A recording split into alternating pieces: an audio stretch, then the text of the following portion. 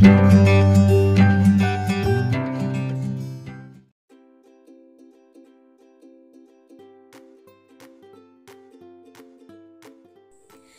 friends, welcome back. ഇന്ന് ഞാൻ വന്നിരിക്കുന്നത് നല്ലൊരു കട്ട്ലറ്റിന്റെ റെസിപ്പി ആയിട്ടാണ്. അപ്പോൾ കട്ട്ലറ്റ് എന്തുകൊണ്ടാണ് തയ്യാറാക്കുന്നതെന്ന് വെച്ചാൽ നമ്മുടെ നാടൻ ഇടിച്ചക്ക വെച്ചിട്ടാണ്. അപ്പോൾ എല്ലാവർക്കും ചക്കയൊക്കെ കിട്ടുന്ന ഒരു സമയമാണ് ഇപ്പോൾ. അപ്പോൾ നമ്മളെ വീട്ടിലുള്ള ഇടിച്ചക്ക വെച്ചിട്ട് നമുക്ക് ചിക്കനും ബീഫും ഒന്നും ഇല്ലാതെ തന്നെ നല്ല ടേസ്റ്റി ആയിട്ടുള്ള കട്ട്ലറ്റ് തയ്യാറാക്കി എടുക്കാം. അപ്പോൾ നമുക്ക് വീഡിയോ ഒന്ന് കണ്ടു നോക്കാം. അപ്പോൾ ഈ കട്ട്ലറ്റ് തയ്യാറാക്കാൻ വേണ്ടിയിട്ട് ഞാനിവിടെ ഇടിച്ചക്കൻ്റെ ഒരു കഷ്ണം എടുത്ത് വെച്ചിട്ടുണ്ട്. ഇനി ഇതിൻ്റെ തൊലിയൊക്കെ കളഞ്ഞതിന് ശേഷം നമുക്ക് കുറച്ചൊരു വലുപ്പത്തിൽ ഈ ഒരു വലുപ്പത്തിൽ കട്ട് ചെയ്തെടുക്കാം. ഇനി നമുക്കിതൊന്ന് വേവിച്ചെടുക്കാം. അപ്പോൾ അതിനായിട്ട് ഞാനിവിടെ മറ്റൊരു പാത്രത്തിലേക്ക് ഇട്ട് കൊടുത്തിട്ടുണ്ട്. ഇതിലേക്ക് പാകത്തിന് ഉപ്പും അതുപോലെ മഞ്ഞൾപ്പൊടിയും കൂടി ചേർത്ത് കൊടുക്കാം. പിന്നെ ഇത് വേവിക്കാൻ പാകത്തിന് വെള്ളം കൂടി ഒഴിച്ച് കൊടുത്തിട്ട് ഫ്ലെയിം ഓണാക്കി അടച്ച് വെച്ച് നന്നായിട്ടൊന്ന് വേവിച്ചെടുക്കണം. ഇടിച്ചക്ക വെന്ത് ഉടഞ്ഞു പോവരുത്. അപ്പോൾ നമുക്കിതൊന്ന് തുറന്ന് നോക്കാം വെന്തിട്ടുണ്ടോ എന്ന്. അപ്പോൾ പ്രഷർ കുക്കറിൽ വേണമെങ്കിലും വേവിച്ചെടുക്കാം. പക്ഷേ ഞാൻ കുക്കറിൽ വെക്കാതിരുന്നത് വെന്ത് അലിഞ്ഞു പോയാൽ പിന്നെ നമുക്ക് അത്ര ശരിക്ക് കട്ട്ലറ്റ് ഉണ്ടാക്കിയെടുക്കാൻ പറ്റില്ല. അപ്പോൾ ഇത് പാകത്തെ വേവിൽ തന്നെ കിട്ടിയിട്ടുണ്ട്. ഇനി നമുക്ക് ഫ്ലെയിം ഓഫ് ആക്കിയിട്ട് ഈ വെള്ളമൊക്കെ ഒന്ന് ഊറ്റി കളയണം. അപ്പോൾ ഇതുപോലെ ഊറ്റി വെച്ചിട്ടുള്ള ഇടിച്ചക്ക ചൂടാറിയതിന് ശേഷം നമ്മൾ ചിക്കൻ്റെ പീസൊക്കെ പിച്ചെടുക്കുന്നത് പോലെ ഒന്ന് പിച്ചെടുക്കാം. അല്ലെങ്കിൽ നമ്മൾ ഉള്ളിയൊക്കെ കുത്തുന്ന കല്ലുണ്ടല്ലോ അത് വെച്ചിട്ടൊന്ന് ചതച്ചെടുത്താലും മതി. മിക്സിയിൽ ഇടണ്ട. മിക്സിയിൽ ഇട്ടാൽ പിന്നെ അത് പറ്റ അരഞ്ഞു പോവും. അപ്പോൾ നമുക്ക് അത്രയ്ക്ക് അങ്ങ് കട്ട്ലറ്റ് ഷേപ്പാക്കി എടുക്കാനൊന്നും പറ്റില്ല. അപ്പോൾ എല്ലാ ഇടിച്ചക്കൻ്റെ പീസും ഞാനിതാ ഇതുപോലെ ആക്കി എടുത്തിട്ടുണ്ട്. ഇനി ഒരു പാന് അടുപ്പത്ത് വെച്ചിട്ടുണ്ട്. അതിലേക്ക് വെളിച്ചെണ്ണ ഒഴിച്ചു കൊടുക്കാം. ഇതിലേക്ക് 1/2 ടീസ്പൂണ് ചെറുതായിട്ട് അരിഞ്ഞ ഇഞ്ചിയും അതുപോലെ ഒരു 2 പച്ചമുളക് ഇതുപോലെ ഒന്ന് അരിഞ്ഞെടുത്തതും പിന്നെ അല്പം കറിവേപ്പിലയും കൂടെ ചേർത്ത് കൊടുക്കുന്നുണ്ട്. ഇതൊന്ന് ചെറുതായിട്ട് മൂത്ത് വന്ന ശേഷം നമുക്കിതിലേക്ക് ഒരു വലിയ സവാള അതുപോലെ ഒന്ന് അരിഞ്ഞതും കൂടെ ചേർത്ത് കൊടുക്കാം. ഇനി അല്പം ഉപ്പും കൂടി ചേർത്ത് കൊടുത്തിട്ട് ഇത് നന്നായിട്ടൊന്ന് വഴറ്റിയെടുക്കണം.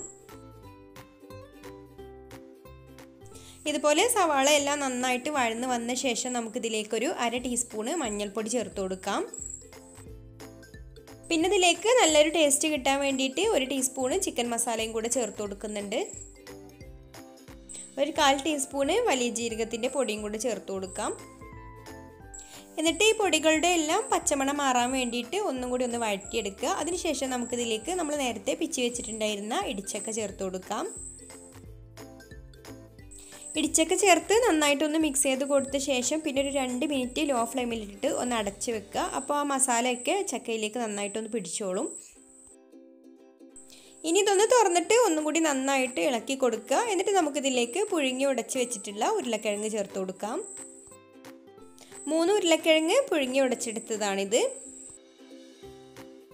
ഇനി ഇതുപോലെ ഒന്ന് ഇളക്കി കൊടുത്ത ശേഷം നമുക്ക് ഫ്ലെയിം ഓഫ് ആക്കാം. ഇപ്പോൾ ഫ്ലെയിം ഓഫാക്കിയിട്ടുണ്ട്. ഇനി ഇതൊന്നും കൂടി നന്നായിട്ട് യോജിപ്പിച്ച് കൊടുത്ത ശേഷം നമുക്ക് ചൂടാറാനായിട്ട് മറ്റൊരു പാത്രത്തിലേക്ക് മാറ്റി വെക്കാം. ഇപ്പോൾ നമ്മുടെ കട്ട്ലറ്റിൻ്റെ മസാല ഇവിടെ നന്നായിട്ട് ചൂടാറിയിട്ടുണ്ട്. ഇനി ഇതൊന്ന് കുറേശ്ശെ ഇതുപോലെ എടുത്ത ശേഷം കയ്യിൽ വെച്ച് ഉരുട്ടി നല്ലൊരു ഷേപ്പാക്കി എടുക്കാം.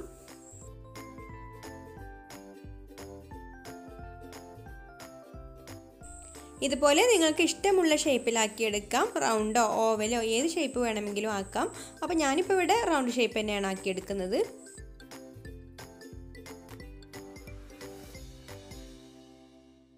ഇനി ഇത് ഡിപ്പ് ചെയ്യാൻ വേണ്ടിയിട്ട് ഞാനിവിടെ ഒരു ബൗൾ എടുത്തിട്ടുണ്ട്. അതിലേക്കൊരു 2 ടേബിൾ സ്പൂണ് മൈദ ഇട്ട് കൊടുക്കാം. ഇനി ഇതിലേക്കൊരു 1/2 കപ്പ് വെള്ളം കൂടെ ഒഴിച്ചു കൊടുത്തിട്ട് ഒന്നങ്ങ് നന്നായിട്ട് മിക്സ് ചെയ്തെടുക്കുക. അപ്പോൾ മുട്ടയ്ക്ക് പകരമാണ് ഞാനിപ്പോൾ ഇത് എടുക്കുന്നത്. അല്ലെങ്കിൽ നിങ്ങൾക്ക് മുട്ട വേണമെങ്കിൽ എടുക്കാം. മുട്ടയിൽ മുക്കിയിട്ട് ബ്രെഡ് ക്രംസിൽ മുക്കി പൊരിച്ചെടുത്താലും മതി.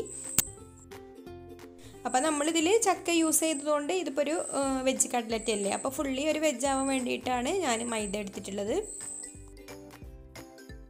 ഇനി ഓരോ കട്ട്ലറ്റും നമുക്ക് ഇതിലൊന്ന് മുക്കിയതിന് ശേഷം ബ്രെഡ് ക്രംസിൽ റോൾ ചെയ്തെടുക്കാം.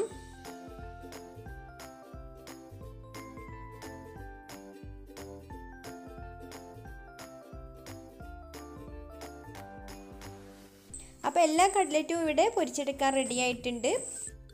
ഇനി ഇത് ചൂടായ എണ്ണയിലേക്ക് ഇട്ട് കൊടുക്കാം. അപ്പോൾ ഞാനിതൊരു ലോ ഫ്ലെയിമിൽ വെക്കുകയാണ് ഇട്ട് കൊടുത്ത ശേഷം. കാരണം ഇത് ഇരുമ്പ് ചട്ടി ആയതുകൊണ്ട് നന്നായിട്ട് ചൂടായിട്ടിരിക്കുകയാണ്. എണ്ണയും നന്നായിട്ട് ചൂടായിട്ടുണ്ട്. അപ്പോൾ ഒരു സൈഡ് ആവുമ്പോൾ ഒന്ന് മറിച്ചിട്ട് കൊടുക്കുക. പെട്ടെന്ന് തന്നെ ഇത് റെഡിയായി കിട്ടും. രണ്ട് സൈഡും ഒരുപോലെ കളറായി വന്നതിന് ശേഷം നമുക്കിത് കോരിയെടുക്കാം. അപ്പോൾ ആദ്യം ഇട്ട് കൊടുത്തത് ഇവിടെ റെഡി ആയിട്ടുണ്ട്. രണ്ട് സൈഡും നല്ലൊരു കളറായി വന്നിട്ടുണ്ട്. ഇനി നമുക്കിത് കോരിയെടുത്തിട്ട് ബാക്കിയുള്ളതും കൂടെ ഇതുപോലെ തന്നെ പൊരിച്ചെടുക്കാം.